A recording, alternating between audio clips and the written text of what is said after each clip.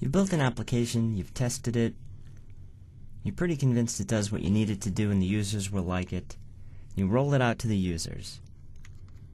And then, inevitably, you'll sit back and wait for things to go wrong. And these aren't necessarily things that go wrong because you coded the application incorrectly.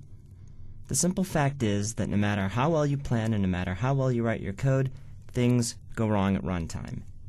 Sometimes it's because of the computer. Sometimes the network connection goes down.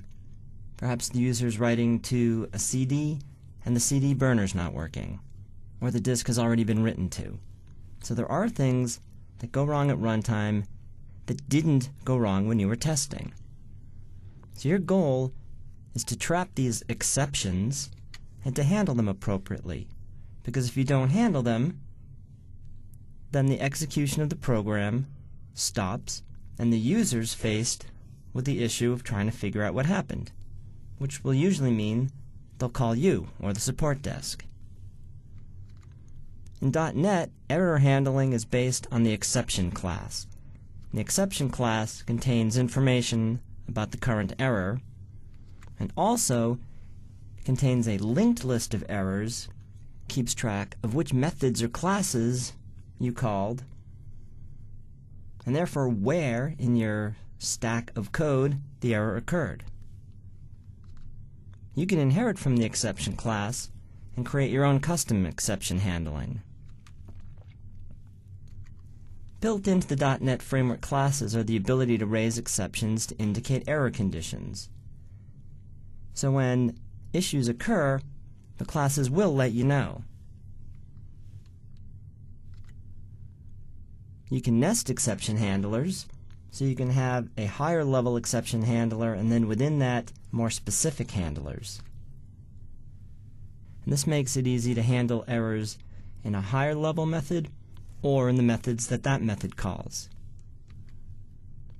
The basic building blocks of exception handling in .NET are the try, the catch, and the finally block.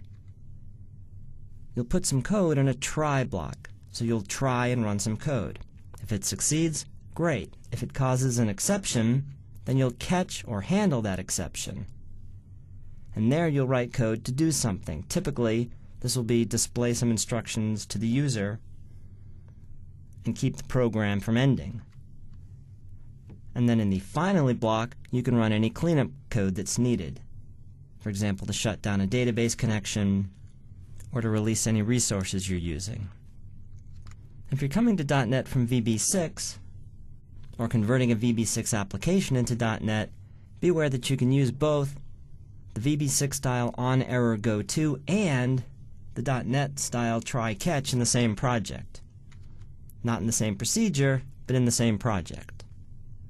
Exception handling is built into the .NET framework, and there is a default exception handler at work. So you don't have to write your own code to handle exceptions. You can rely on the .NET runtime to handle exceptions. When an error occurs, the .NET runtime will look in the method that ran that code to see if there's an exception handler. If not, it'll start working its way back up the stack to see if the code that called that has an error handler, and if the code that called that has an error handler. If no error handler is found, the .NET runtime will handle the error itself and provide you some information as to what went wrong.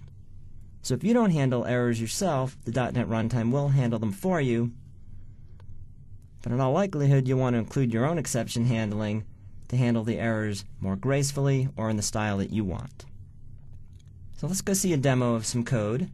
We'll investigate some of the ways exceptions can occur, and then we'll see what happens. I have the sample application running, and let's see some examples of exceptions. In the first example, no error handling, we'll see what happens if we don't trap for errors ourselves. All of the examples that we'll use here are going to try and open a file on the disk. And throughout the course of the demos, we'll try to open files that don't exist or on drives that don't exist. We'll explore many of the exceptions that can be raised when you're working with files. So first, we're going to take a look at the getFileName method that will prompt the user for what file is to be opened. Let's step into that. And we're going to display on the screen some information to the user. Enter a file name. If the user presses enter, then we'll just use test.txt on the A drive, which for our purposes here is always guaranteed to fail.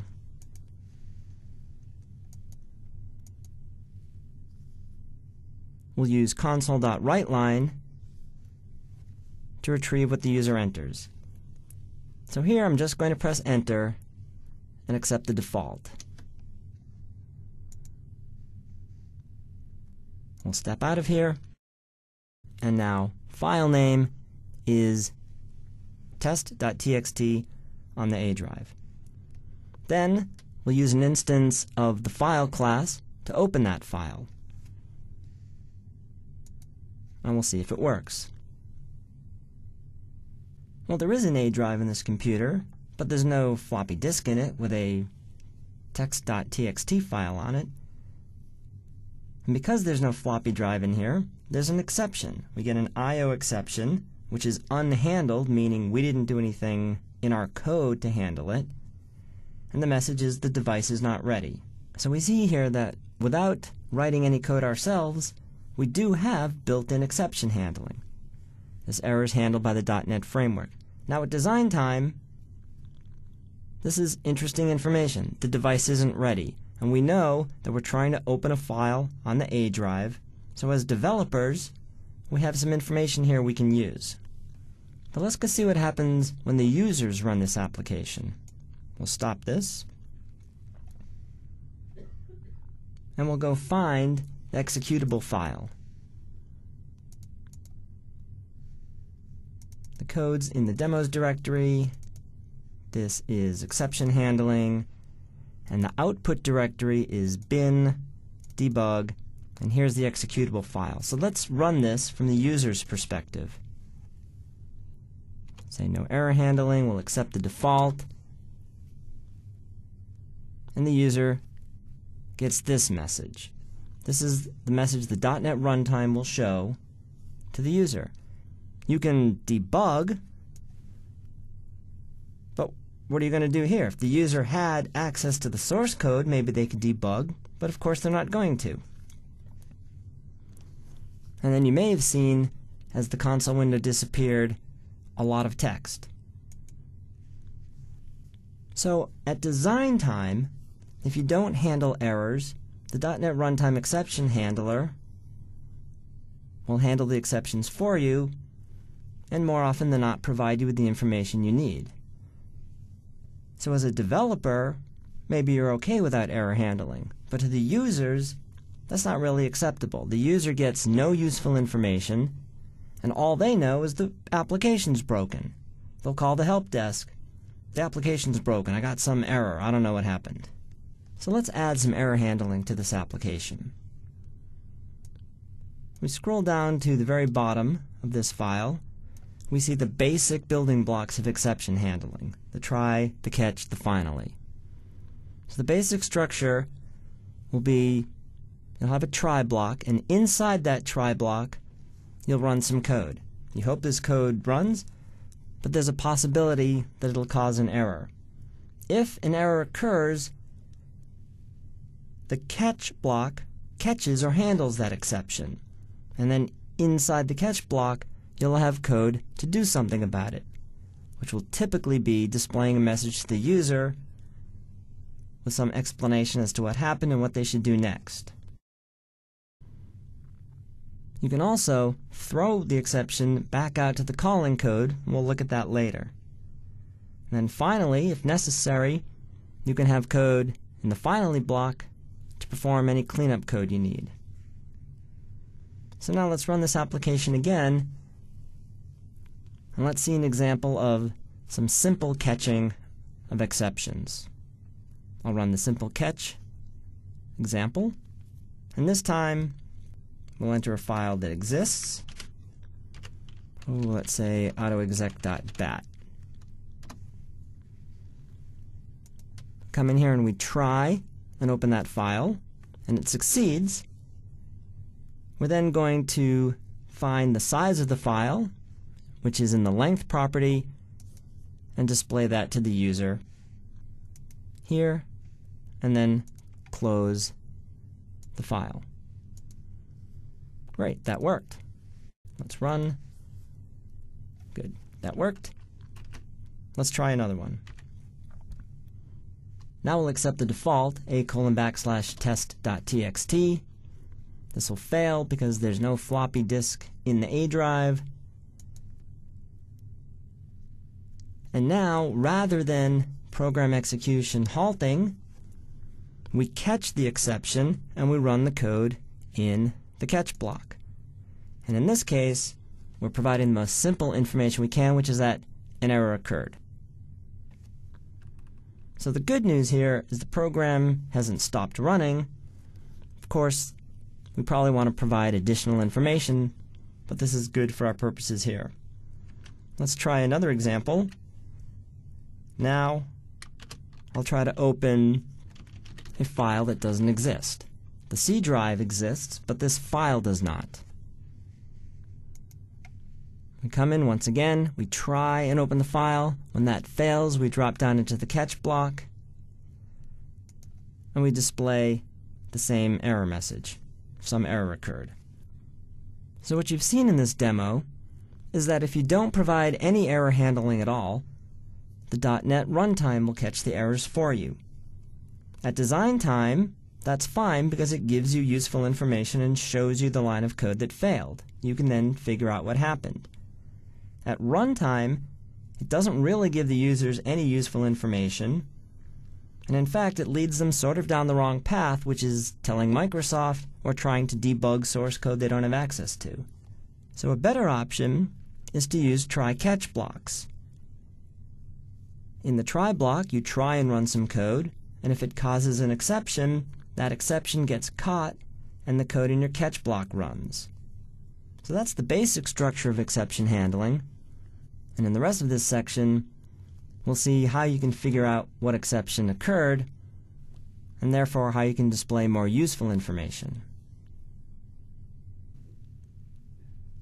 Well, so far we've looked at handling exceptions in a single method.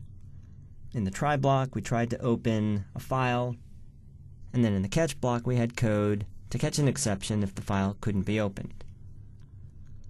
Well, what happens if you have a method that calls another method that calls another method, and the exception could occur anywhere along that stack?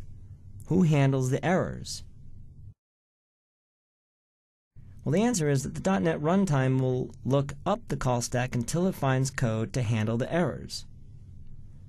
So for example, in this example, in the try block, we call the procedure A, which then calls the procedure B, and in procedure B we call the procedure C, which attempts to open a file. Well, let's say the file can't be found. That causes an exception.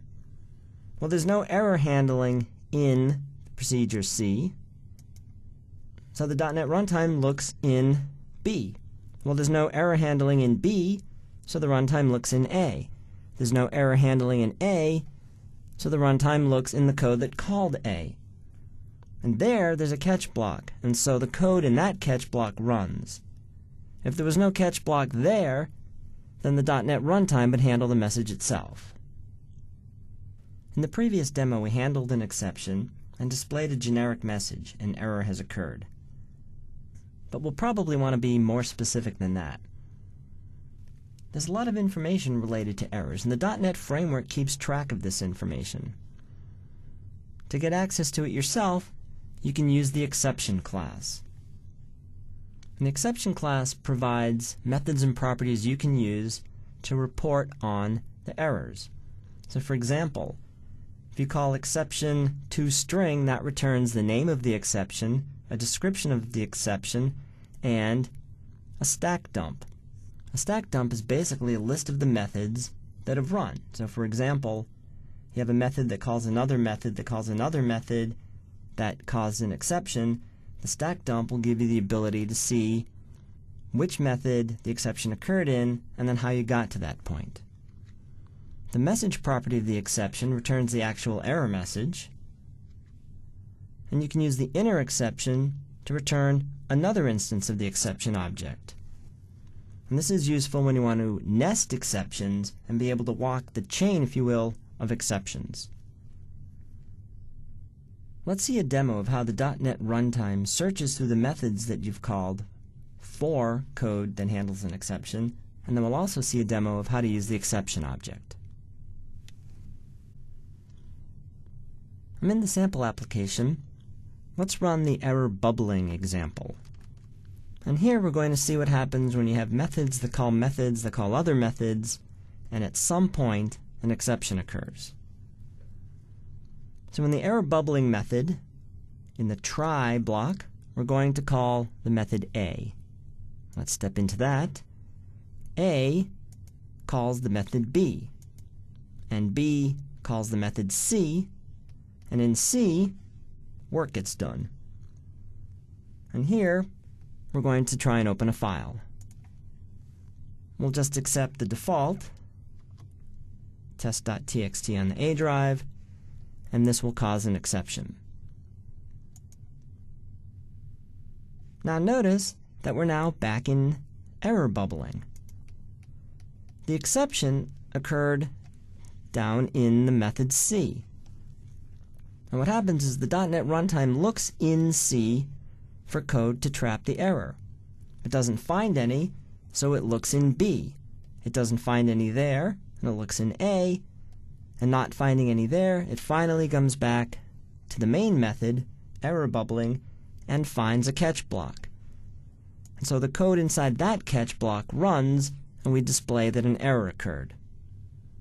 And you just need to be aware that even though the exception occurred in C, we wind up back in the main procedure. So any code in C that happened after the exception occurred will not run.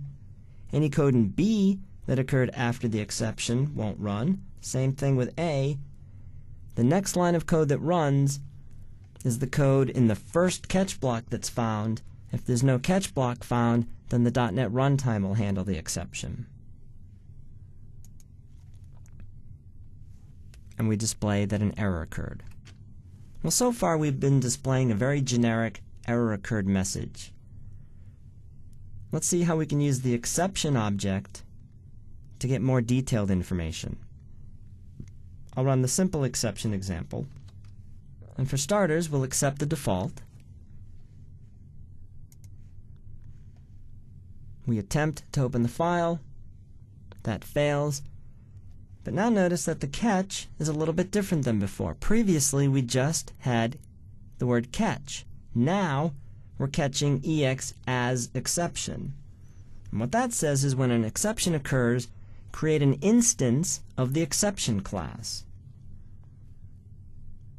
We can, from here, call up the exception helper, but what we really want to do is create that instance of the exception class, and now that's the variable EX. The exception class provides quite a bit of useful information, including the message, the type of exception, this is an IO exception, and the stack trace. The stack trace is the record of how we got to this point. We started out in module1.vb on line 113. Then we called file.open, which returns an instance of the file stream class. So the filestream.init method ran, and then we got an IO error. So there's quite a bit of useful information in here, and we can decide in our code what we want to do with that. So for starters, let's just display the contents of the instance of the exception class. And we display the type of error, IO exception. That's the name property of the exception class. Here's the description, and here's the stack trace. Let's see another example. This time, we'll try and open a file that doesn't exist on the C drive.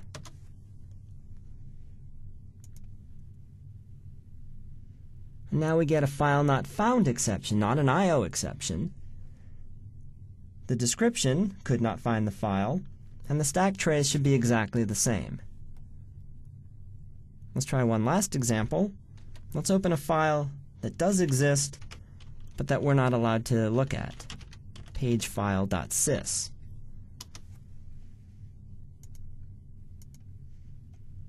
Here we get an I/O exception, but the message is that the process cannot access the file because it's being used by another process, which is Windows. So rather than display a generic message that some error occurred, you can use the exception class in your error handling to get more detailed information on the error that occurred. And then you can display some of that information. You could also write it to a log file if you wanted to. And that's a lot of information, and it's great to have access to, but you might want to just display something simpler to the user. So let's run the which exception example and see how we can do that.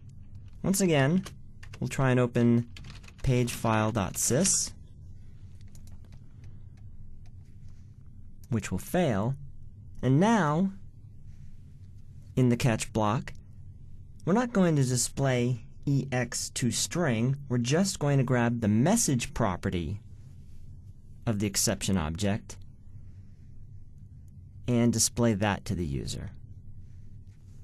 So you have access to all of the information contained in the exception object, but by using the message property, you have an easy way to just display to the user the description of the error.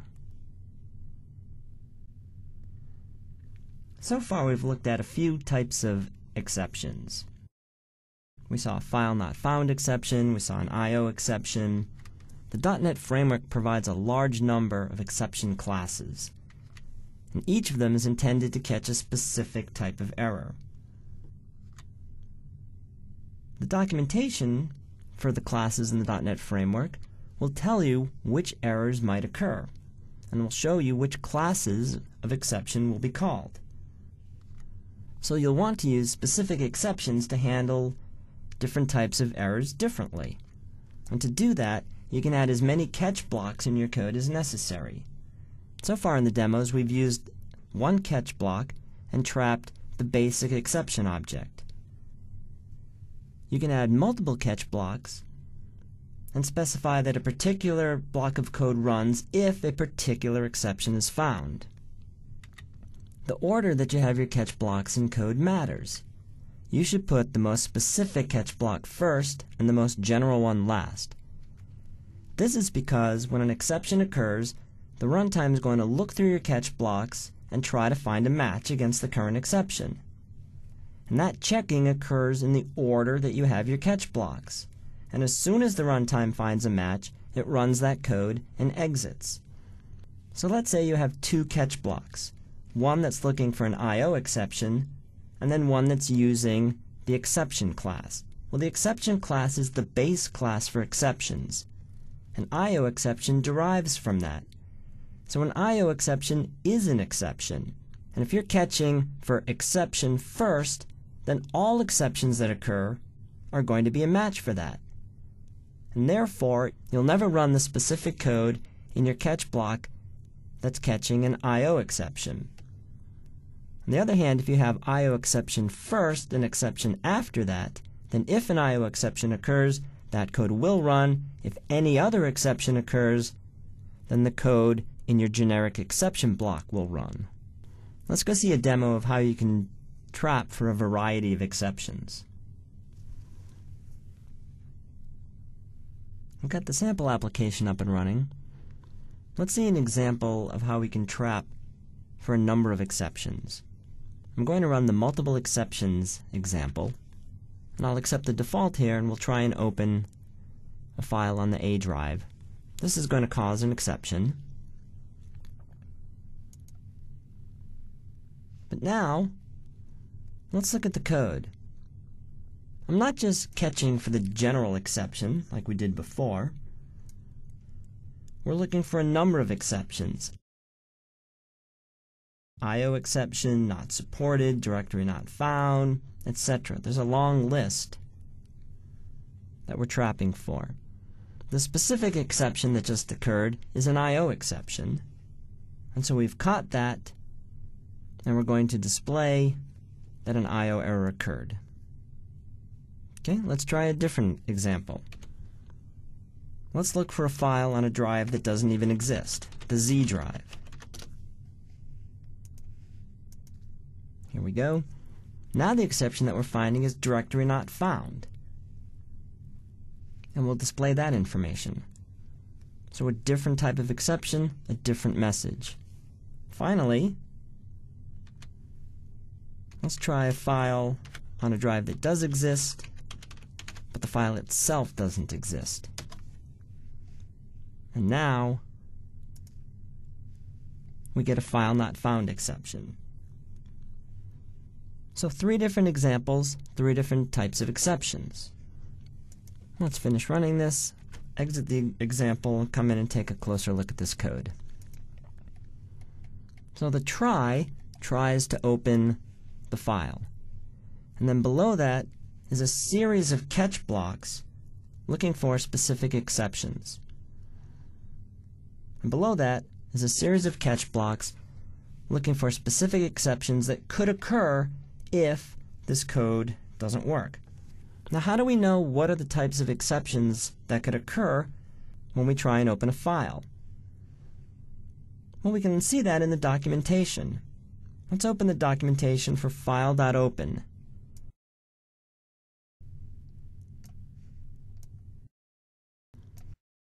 And this is in the .NET Framework in the class library reference. Here are each of the namespaces in the framework. And in the system.io namespace, we're using the file class. There's a list of methods, and we're using the open method, and specifically the open method where you pass the name of the file and the mode.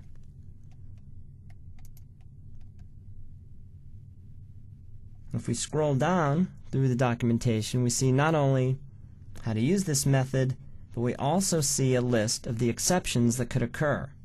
So the documentation for this method tells us the things that can go wrong, and we can then catch for any or all of these in our code.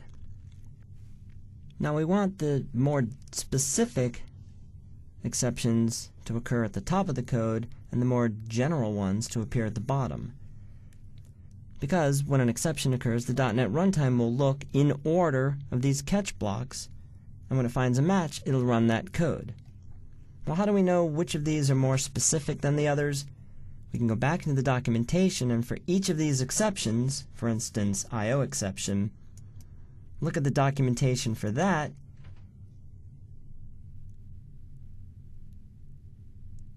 and see the inheritance hierarchy. So we can see that IO exception inherits from exception. Or let's look for unauthorized access exception. Let's go back in here and go back to unauthorized access exception and look at that. And see that that inherits from system exception, which inherits from exception.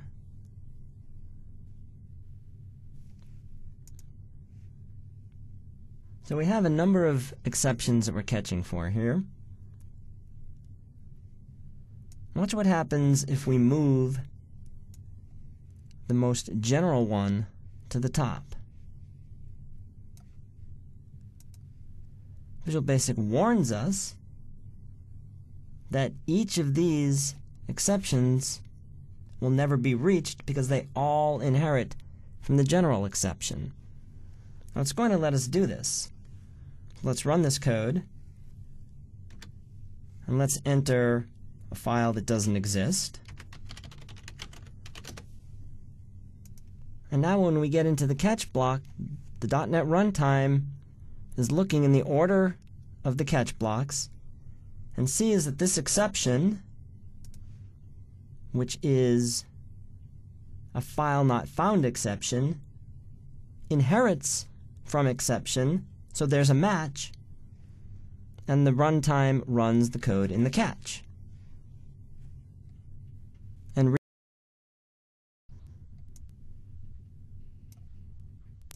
so we definitely want the more general catch down at the bottom. So what you've seen in this demo is that you can use multiple catch blocks to catch for specific exceptions, and you can display a different message based on exactly what happened. In addition, the order you have your catch blocks matters. The more specific exceptions should be at the top, and the more general ones should be at the bottom.